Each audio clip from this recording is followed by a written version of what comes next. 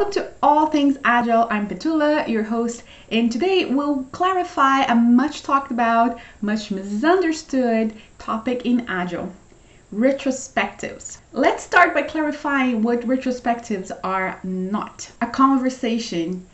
Conversations don't necessarily have an objective and intention. They can go anywhere, in any direction, really aimlessly. People can opt out of it. They really just don't feel like it. Retrospectives are so much more than that. Retrospectives are also not a chore. The definition of a chore is an unpleasant but necessary routine task. Retrospectives don't ever need to be unpleasant, and when they are considered unpleasant, I would say usually there is either an agenda or a format being pushed onto the teams that really doesn't align with how they best work together. And ultimately, retrospectives are not just for Scrum. It is actually the other way around. Agile retrospectives come in to complete the iteration. It's the inspection and adaptation cycle. That's what they're doing in there. So what happens is that the Scrum is only one specific flavor of the inspection and adaptation cycle. Now that this is understood, what are Agile retrospectives? The first thing, they are a space for learning. As I mentioned, they complete the inspection and adaptation cycle.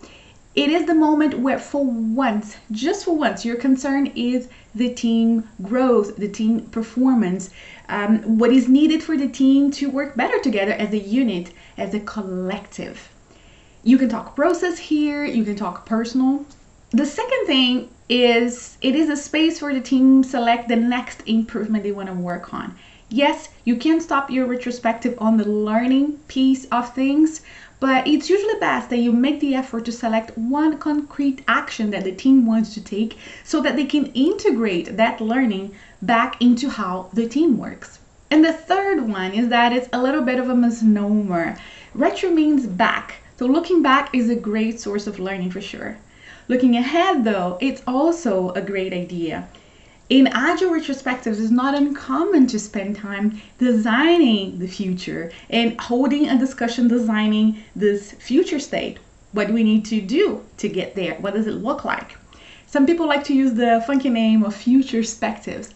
The reality, though, is that all timelines, the past, the present, the future, are helpful and useful in Agile retrospectives. Whenever I coach Agile teams, I notice that there are two big, huge misconceptions always there to undo.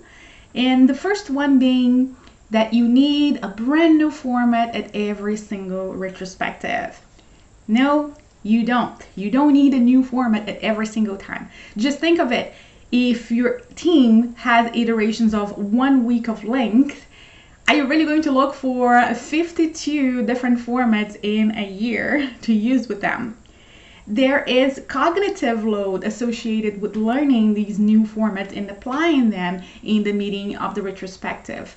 So it's possible that they even overshadow the learning piece itself because it kind of takes the time and the headspace to understand the format.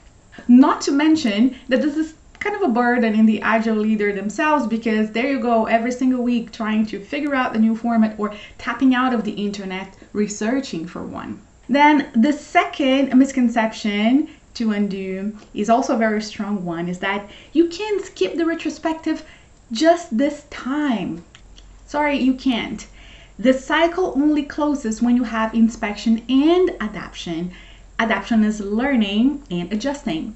If you skip this piece, you just made your iteration last longer.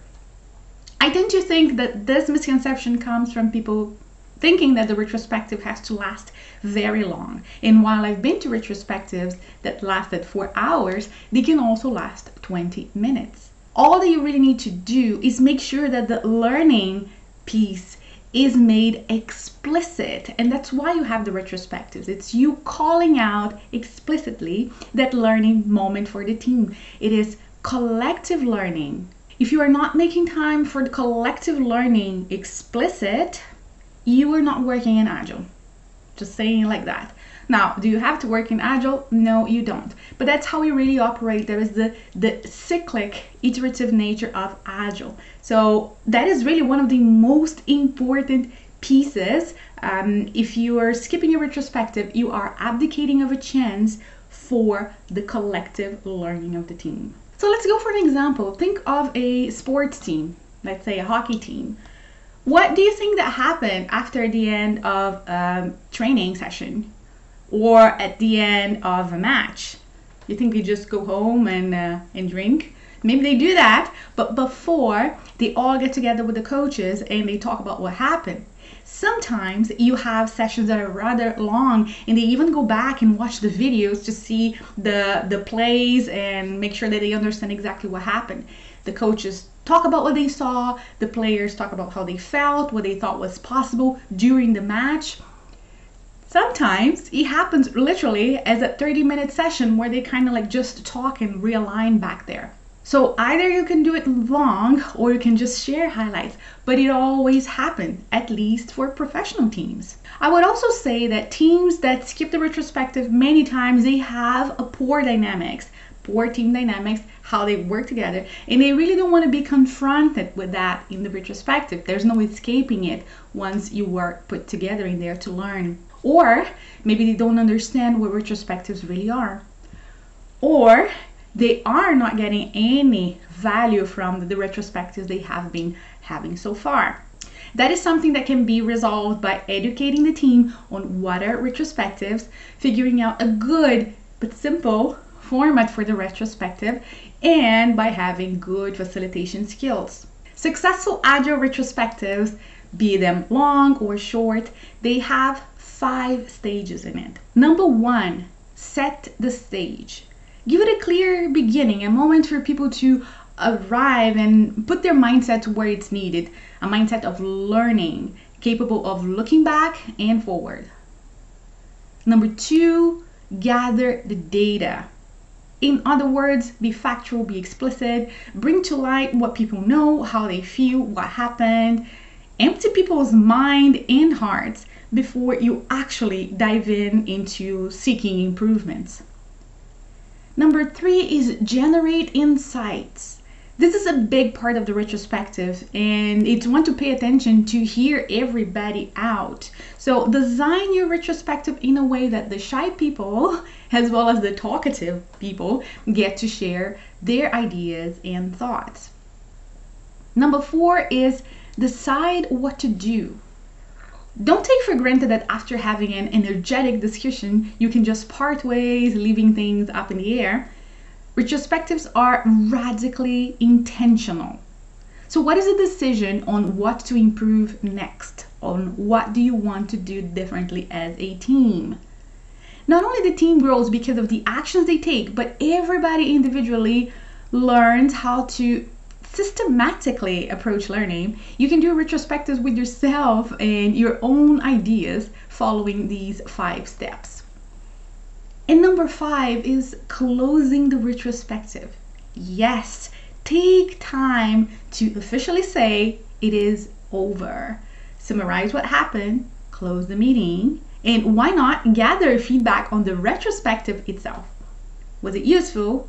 Was helpful? What wasn't helpful? Etc. Agile retrospectives are so powerful that this is the second most used Agile tool, behind only of the daily stand-up, according to the State of Agile report of last year. So if you are overlooking or just glossing over retrospectives, you literally are missing out on an opportunity to build your team's self-organization, autonomy, and adaptability. What is a pain point that you had when running Agile retrospectives? Let me know in the comment. And if you want to know more about the 5 stages of the Agile retrospective, I am linking a blog post down below for you to check out. Other than that, I'll stop right here and I'll see you on the next video. Bye.